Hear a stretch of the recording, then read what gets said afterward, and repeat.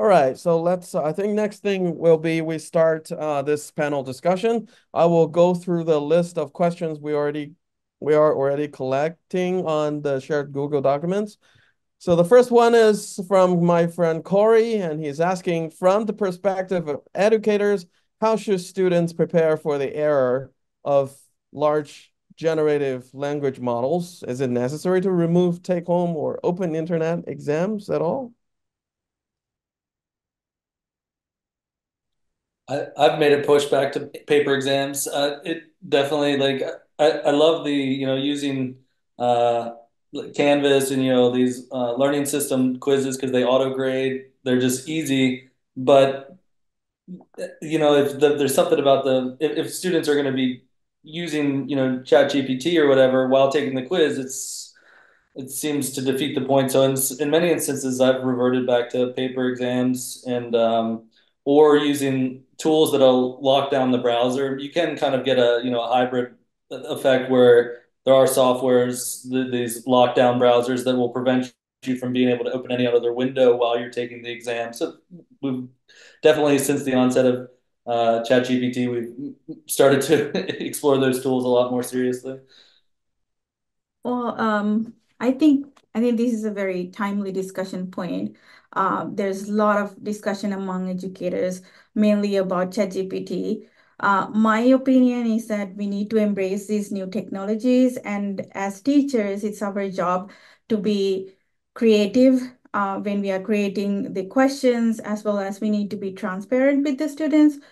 In our program, we have written guidelines for students when they can use ChatGPT and when it is considered as cheating. For example, if you have a probability question for your test and if you put the whole question and get the answer, then that is considered as cheating. But if you wrote a report and ask it to like correct this grammatically, then I think that is not considered as cheating because we have a lot of international students and English is not their first language.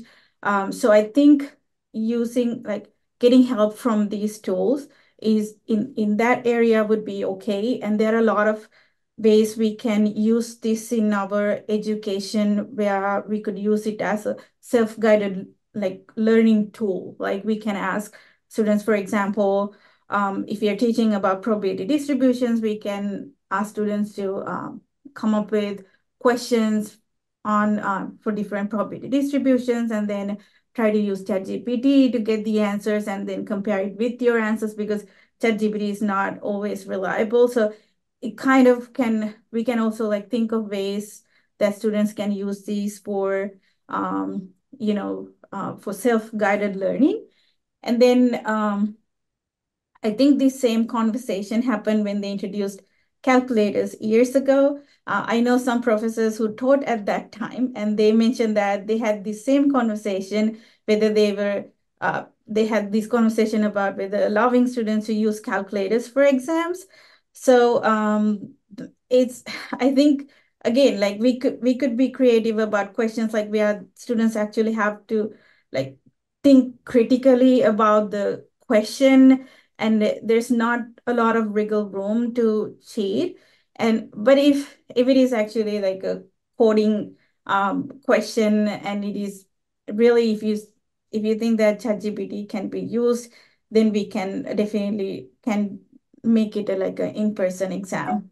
Um, so I yeah. think this point that you make, Purna, about faculty being clear with students is really important because I think the students are as confused as the faculty. And, if there are no clear guidelines, then it's really kind of a Pandora's box. And I think it's that helping people navigate the situation and provide clarity that's one of the things that I've heard. It was actually from a musicology faculty member at Hopkins in terms of innovative uses of natural language models was that she finds with writing or critiquing reasoning arguments that the students are very hesitant to critique each other because they feel bad criticizing each other in front of the faculty member in particular. So they will have ChatGPT generate some text or some reasoning argument, and then all the students critique ChatGPT. And she found that to be much more productive because the students aren't held up by the etiquette of the situation. So yeah, I think there are a lot of innovative ways to use these tools in the classroom, and we've only started exploring them. Yeah. Purna mentioned the good point that when students start to use ChatGPT, for assignments or for research, not necessarily for answering exam questions, it can be interesting when they realize that ChatGPT is giving them wrong answers, right? And that's a helpful exercise, right? So I've had students intentionally use ChatGPT to help with project planning and coming up with deliverables and milestones for hypothetical research projects. And ChatGPT is great at that, right? I would like to design an ice-phobic coating using this material. Can you help me? And you'll get a draft of a project plan and a timeline. Works great. If you then ask ChatGPT to give me a one paragraph summary of this technology with references, it's incredible because ChatGPT will give you references. They don't exist. Yeah. Right? And so you'll get a reference, and as a subject matter expert, I'll look at that and I'll say, "Ooh, I got to get that reference. Why haven't I seen that?" And you'll go try to find it, and you realize it's made up. It's just using names that sound right, and the title of the paper sounds okay. And so that's a good lesson for students to, kind of feel in their gut, like, oh, it makes sense, but there's no foundation there once you start to unpack it. So Oh, go ahead. yeah. So I want to point out one of the benefits that I've observed a lot of lately. I think coding has become more accessible than ever, right? Yeah. It as your sort of constant companion. Coding is about making a program that works, right? Something that you can use to leverage compute to get to an answer, to get to greater insight.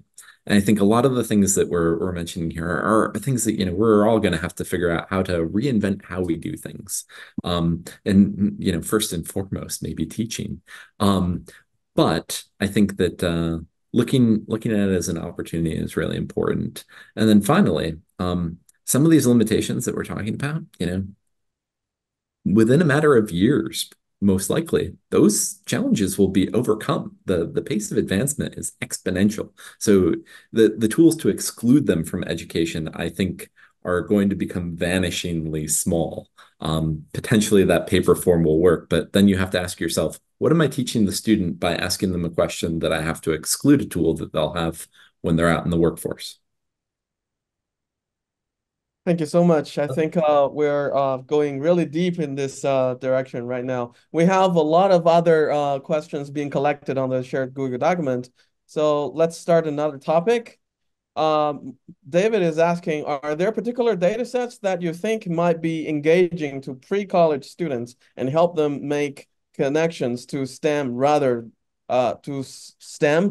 than yet another tutorial on NYC taxi data?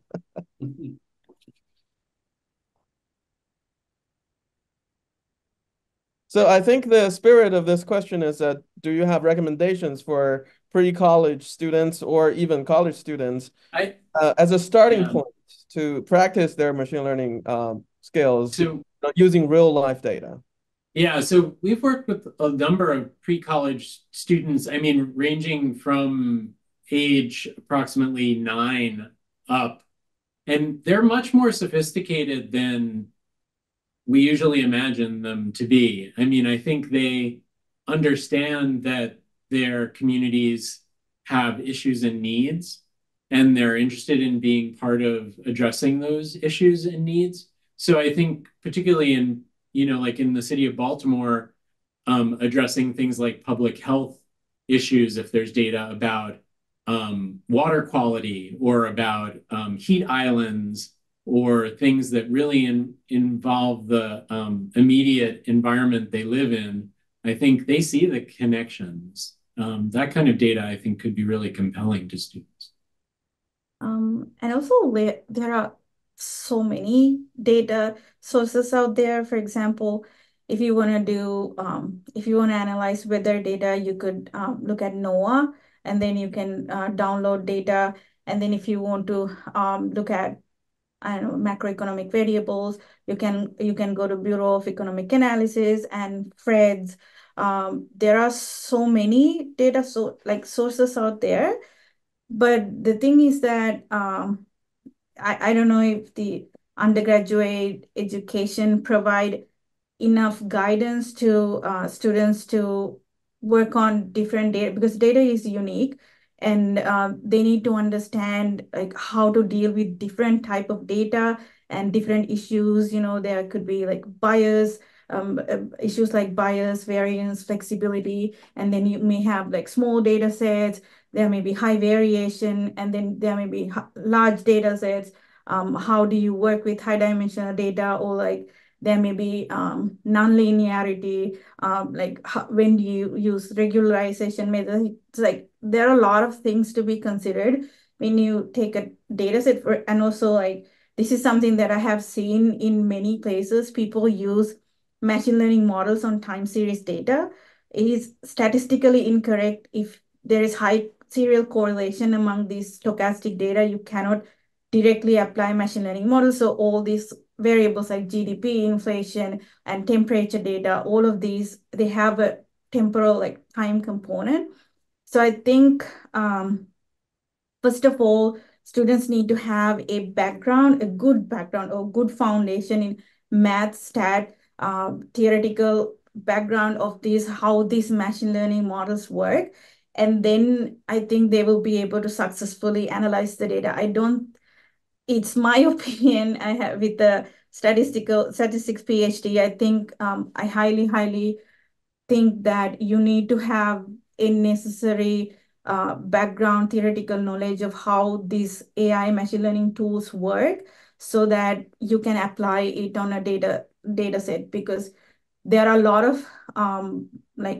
of programming packages out there. It's really easy to use a machine learning model on a data set, but it doesn't mean that it's correct.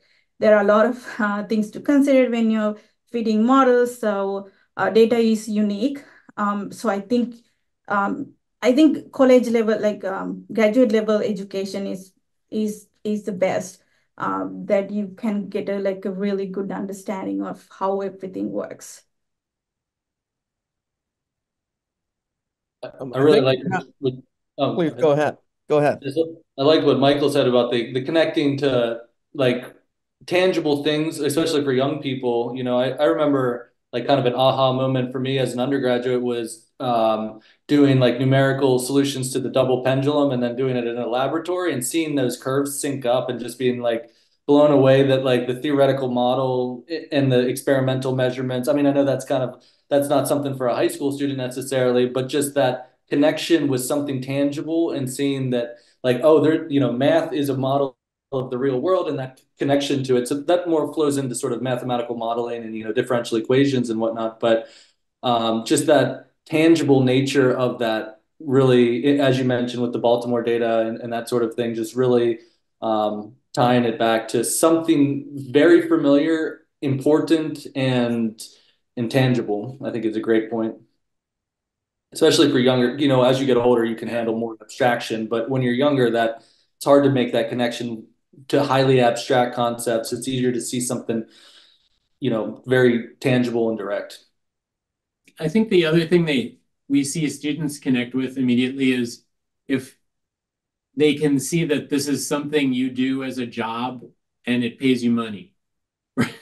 Because I mean, I think we sometimes forget, like even the schools, like just a walking distance from our campus, many of those students, they've never met an engineer. They've never met somebody who does STEM for their living, right? And so just having something where you say, okay, we're going to do this and let me show you how we do this. And look, this is like my job, and I'm doing pretty well with it, they see that can be transformative because they suddenly see a pathway that they didn't know existed. Michael, that's a great transition into the next question. Yeah, so let's talk about, no, this is a good question. Let's talk about how should we prepare students for the job market, given many jobs may soon disappear. Uh, so I like this question. I'll chime in. I've got a hot take on this, and I'm kind of torn being a chemistry and biochemistry professor because I actually think uh, a lot of wet bench chemistry and biochemistry jobs are not going to exist in our generation, in our lifetime. I tell my students, uh, the job that you think a chemist does, just pipetting, squirting all day, or doing a titration in the lab, is quickly being automated and roboticized.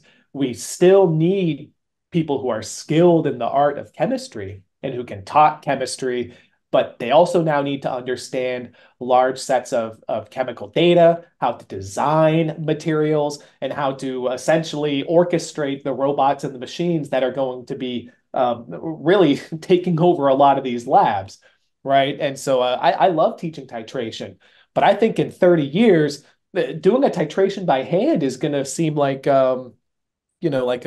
like a Renaissance fair demonstration, right? I think it's going to be very archaic. I'm doing this artisanal handmade titration, and so I'm kind of torn. Luckily, I'm middle aged, set in my career, so I don't need to worry about it. But it's certainly going to affect a lot of jobs, and if they're relying on purely mechanical skills, they're going to be in for some hurt. Yeah, for the data science program, a lot of students going to technical, like tech companies, and then now tech companies don't hire a lot of students. So we we try to be more interdisciplinary, and we are trying to go in other directions, like having degrees in master's and PhD with data science plus biostatistics or social sciences. We try to go in other directions as well, hoping that students can get, because data is being used everywhere. Data science is being used every disciplinary, but for the tech companies, they're not hiring. They have kind of like a hiring freeze. So we try to um like have a better curriculum for students so that they would be able to find jobs in other areas, financial or any other different areas. I think one of the skills, I think, as a when you in any job industry, I think digital data storytelling is a very, very important skill in industry. If you're looking for job in industry, we have, as a data science program, we have many speakers. We have a big network around DC. We have our own career fair. So we invite employers. So they tell us that we have this digital data storytelling class in our program, and they tell us that it's really, really important. And even the students said that getting a job, that it helped them like really well. So I mean, you need to know how to tell a story of what you have done, like what is your data science question, why it is important, why you analyze this, and you need to tell a story about how, like, you have to captivate the audience attention and explain it in a way even a non-technical person can understand why it is important, what are the social impacts of what you have done. So we emphasize data storytelling in every single class. And I think, I don't know, if you're looking for like in job interviews, I think there are technical parts where they ask for like skills in programming and knowledge in SQL, and also questions in probabilistic modeling, statistical computing. And also I think it's a plus if you have knowledge in big data tools like AWS, Azure, and in our program we have faculty members who are working in companies like Microsoft, AstraZeneca, AWS.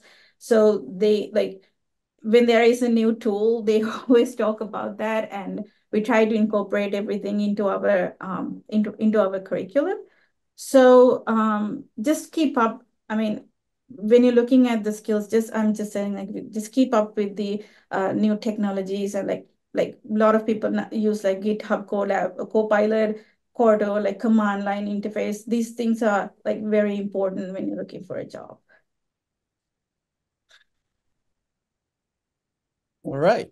Yes. One thing actually to add to someone mentioned at the beginning, I think it's just completely essential, just the commitment to continual learning and the continual growth. Like learning to learn is the most important skill that you can possess, right? Like, because like if you know how to teach yourself new skills, then there's no problem with the changing technology landscape. You just adapt and learn how to adapt. And so like which is a difficult thing to teach, right? And so sometimes I kind of informally try to push students to do this is almost switch from a content consumer to a content creator. And like at this point, you can like there's tools that you can easily almost write your own book. Like I don't know if people might be familiar with it or may not be, but we've started using Quarto very heavily recently, which is if you're not familiar with it, it's a really awesome tool set for sort of the next generation of R Markdown. It's sort of Jupyter Notebook based, but for content creation, you have a single source file, but you can convert it to a website, a book. It's just one source but multiple output. And so we're getting students to use that. It's basically, again, it's like next generation of R Markdown, but that coupled with so using this Quarto tool for publishing and kind of trying to get the students to, even if no one ever reads it, just creating your own content and almost like writing your own book, right? If you need to learn something, one of the easiest ways to learn it is just pretend like you have to teach it to someone and then just try and get as familiar as you can with it. And so it's sort of a sales pitch for Quarto, but which I feel okay about because I fell in love with it last year. I've been using it just constantly. I absolutely love it. And also another tool, this is more just a sales pitch for a tool that I started using is there's this cool tool called MathPix, which is optical character recognition that'll kind of automatically screenshot things and pull it in as LaTeX and Markdown. So it like comes in really nice. It just makes your work, it's just a point of friction to remove your workflow. And I encourage students to use that to, again, if you're making content, they can, instead of, writing LaTeX is tedious. And if you can get something to do that for you, optical character recognition to just screenshot an equation and it comes straight in as LaTeX, it's super useful. So something I've also fallen in love with. Totally unrelated to the question, but sales pitch for a tool that I like. But anyway, continual learning. That was the point of my rant. Apologies.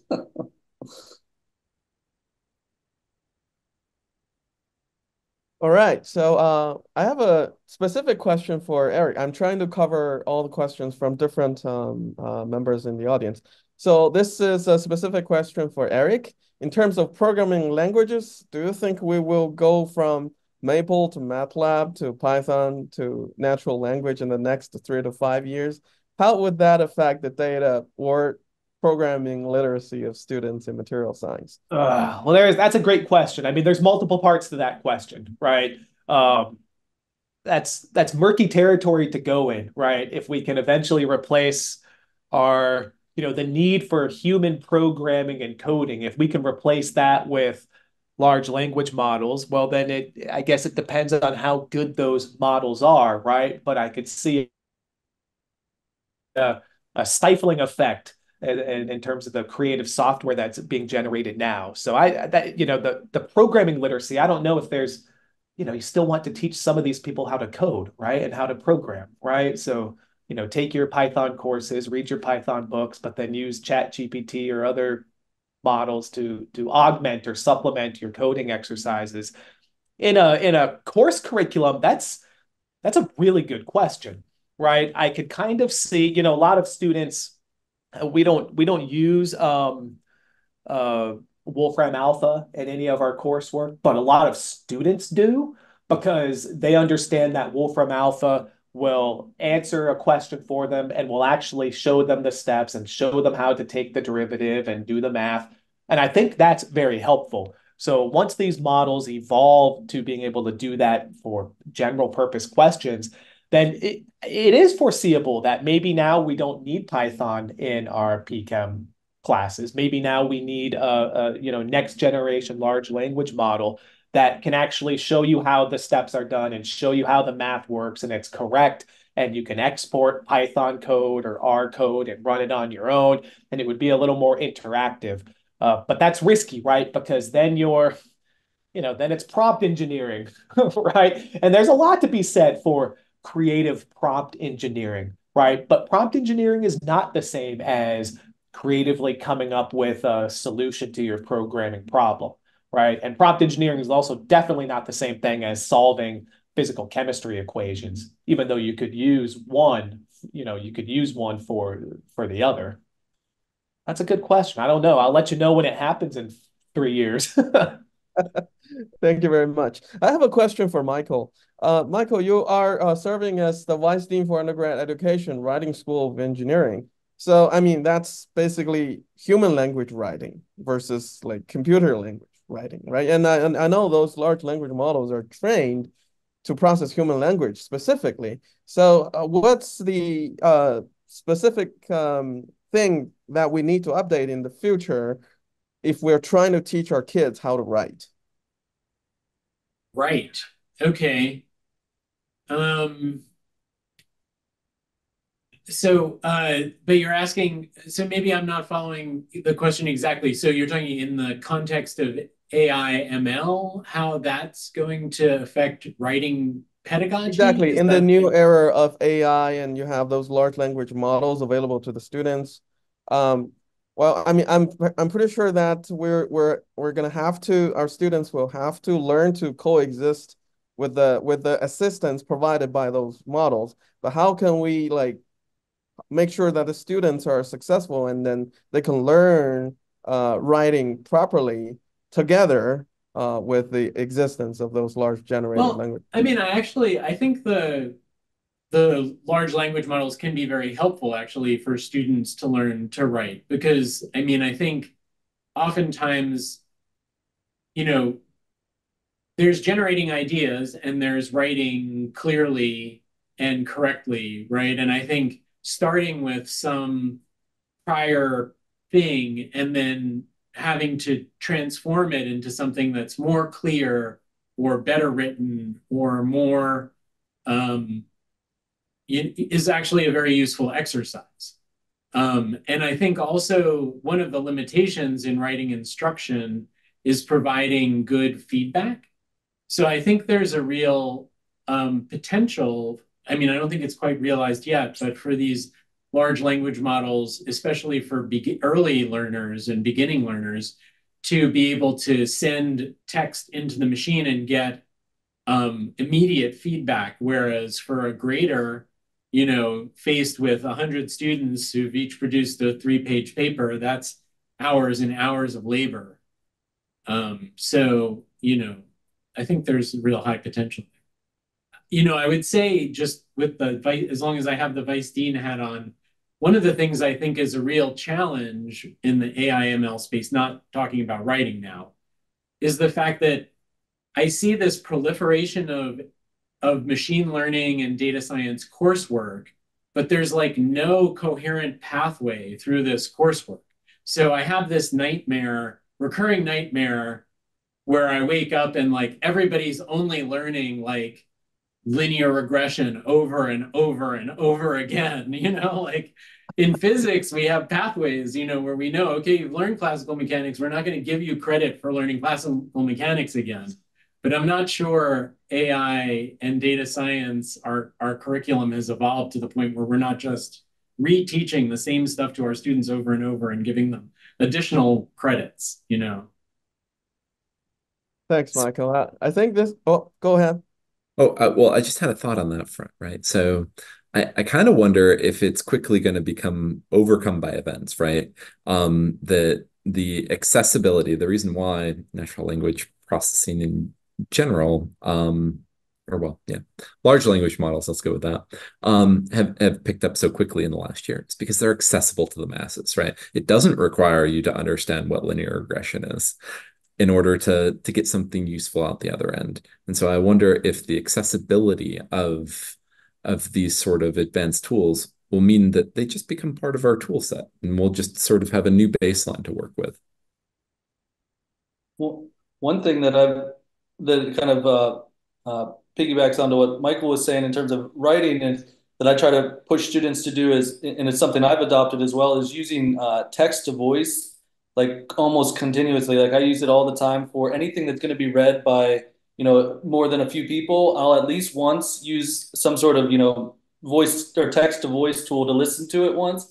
And it seems like a minor thing, but I catch so many, like it just flows. Like I catch little typos and things that sound weird. And like those tools, I mean, it's a different form of AI, obviously. I mean, it still is a machine learning algorithm, but it they've gotten good enough that they can read text in sort of a natural way, and you can say, oh, there's got to be a comma there. Or like if you have a run-on sentence and you run it through one of those tools, it's just going to run straight through it and it sounds wrong.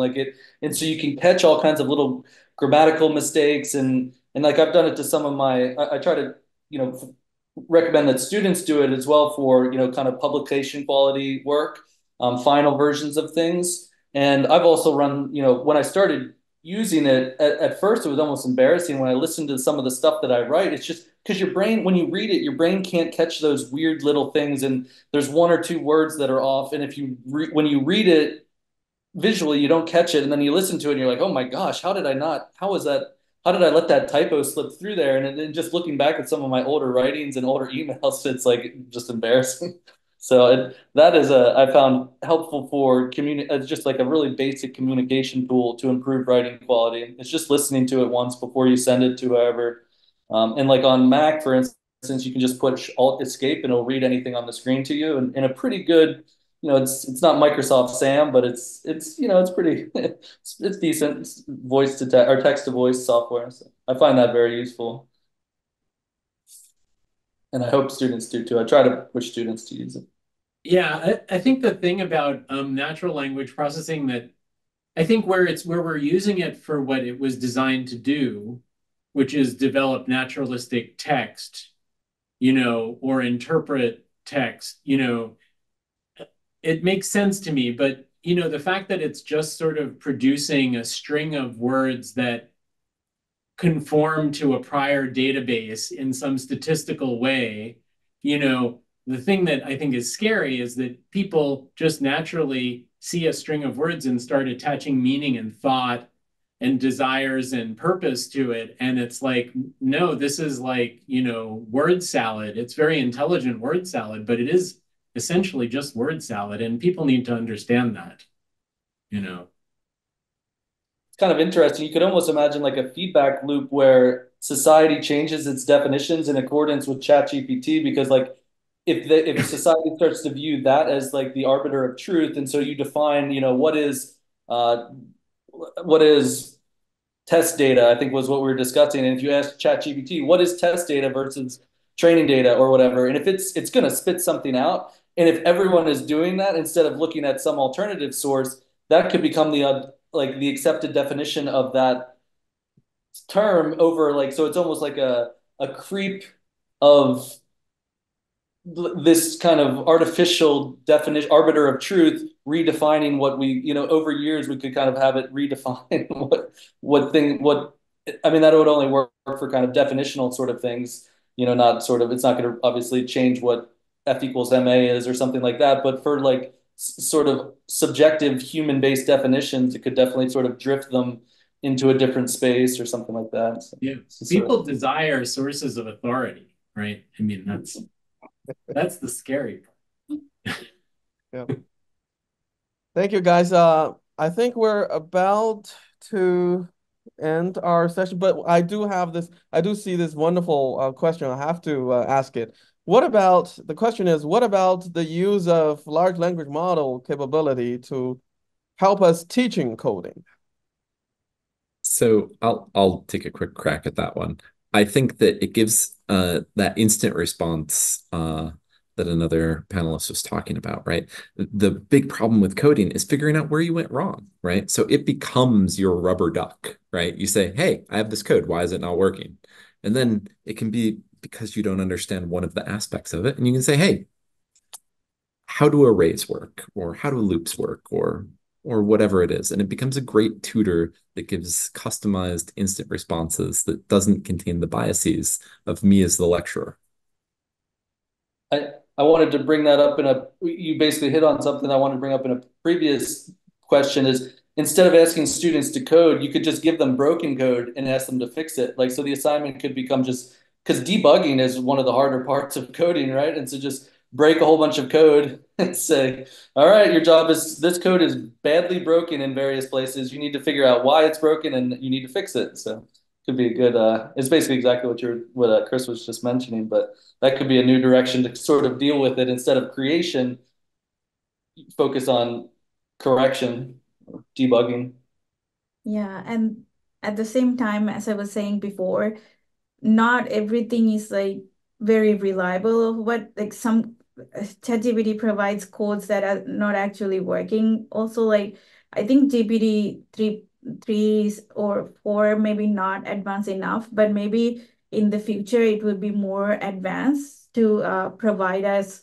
I mean, for as educators, we would be able to actually use this as a tool in the class. But I don't know, right now it's okay, but I have seen it many times like producing bad codes.